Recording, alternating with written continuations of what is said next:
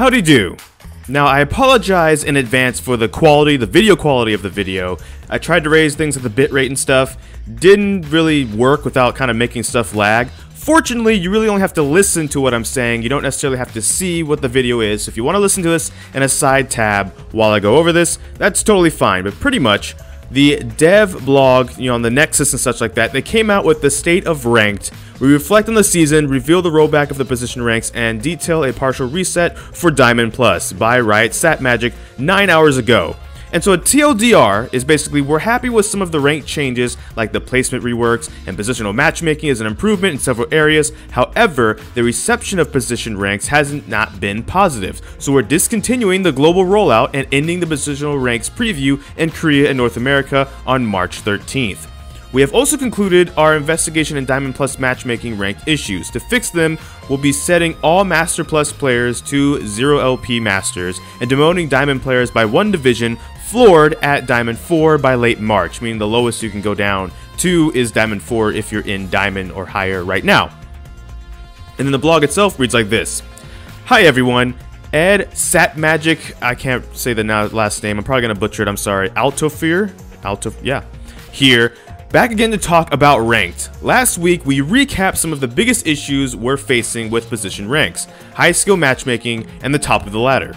In this article, we're detailing our solutions and timeline for fixing those issues. Since this is likely to reach a broader audience than our initial update, we've included some information that might feel repetitive if you've been following along. Alright, enough introduction, let's dive in and talk about the state of ranked. Let's just jump into it. What's working? So far, many players seem to be enjoying the placements rework, which starts you off at a more predictable rank and gives you feedback after each game. We're also excited to see what we can do with splits. We think rewards that unlock and rank up with you in real time have a ton of promise. On the matchmaking side, we're happy with how positional matchmaking, not to be confused with position ranks, is working. Queue times have improved for many players, and off positions win rates have gone up. On top of that, primary position rates have improved, and in many cases, autofill rates have gone down.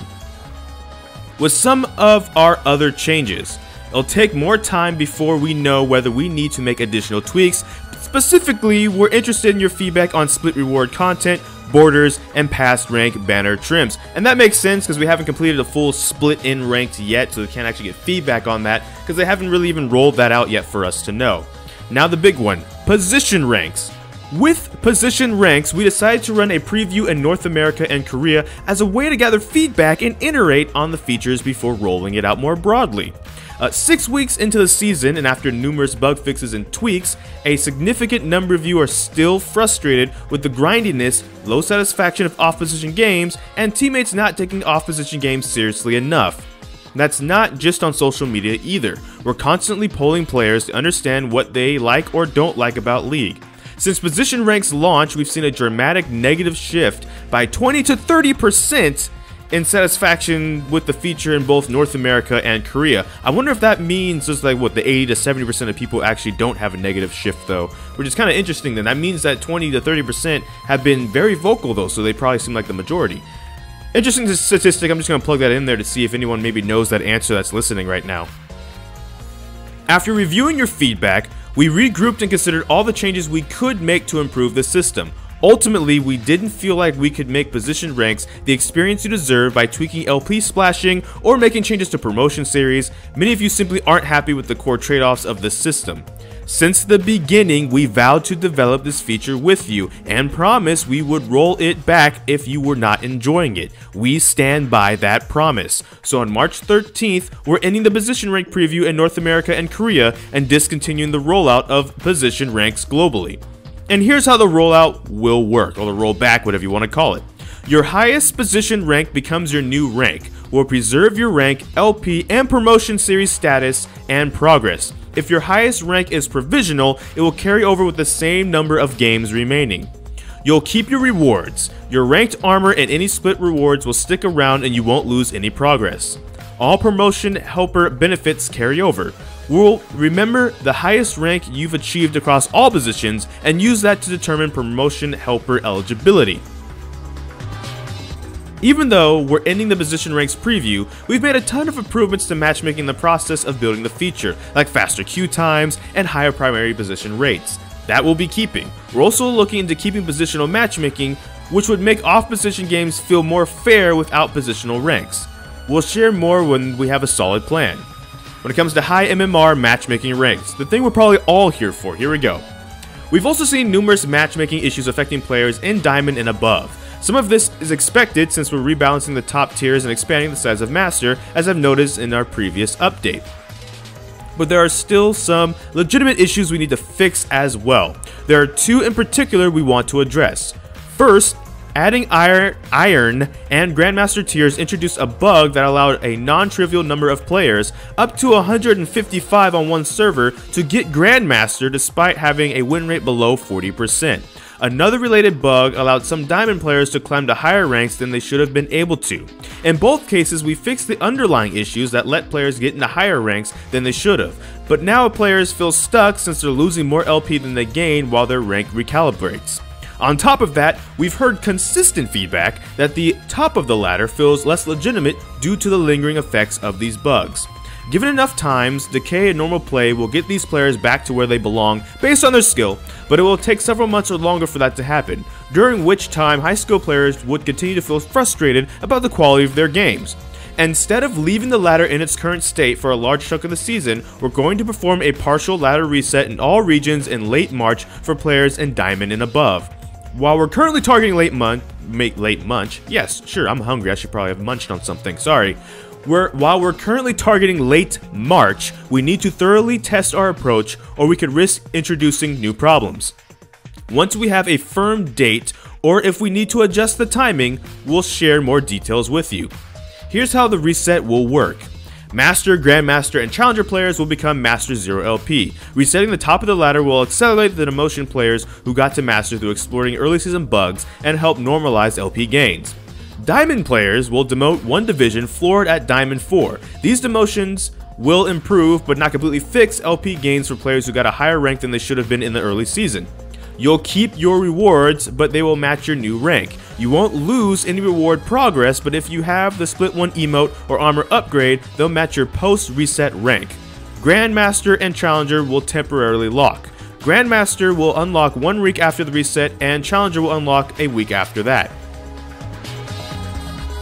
A mid-season partial reset is painful, so we want to limit it to as few players as necessary to fix the issue outlined above. We're not seeing these problems at lower ranks, so it would be unfair and unnecessary to reset progress for all players. We're deeply sorry for the frustrations we know this will cause for players who earn their spot legitimately, but we believe this partial reset is necessary to preserve the integrity of the top of the ladder. You can't have your cake and eat it too, right?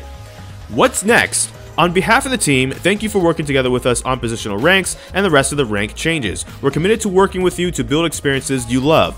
Sometimes that means taking big swings and missing the mark. We hope that over time we'll get to share the benefits of this approach to development, and we hope you'll be willing to join us in the next journey, wherever that may take us. Until then, if you're seeing any other issues that aren't captured here or just have feedback on ranked, let us know in the comments. Thanks again for all your help and patience, and we'll see you on the Rift. So in conclusion, basically, especially because of the bugs and inflated MMR and stuff, they're doing the resets to hopefully weed some of those players out. They'll be like at the bottom basically of Diamond or Masters, and then because they're not at the MMR they should be, the skill level they should be, they'll probably continue to lose and then get kind of out of Diamonds and Masters. It does kind of hurt the players that probably deserved or earned their places, but hopefully it means that you guys will just be good enough to get back to those spots. I know that's not really a good consolation, especially for me of all people, but like that's my hope, is that it'll also then kind of be easier, because then some of those players who abused bugs or stuff won't be in your game. So maybe that, you know, that AD carry who was abusing a bug that otherwise would not have been maybe a good AD carry on your team,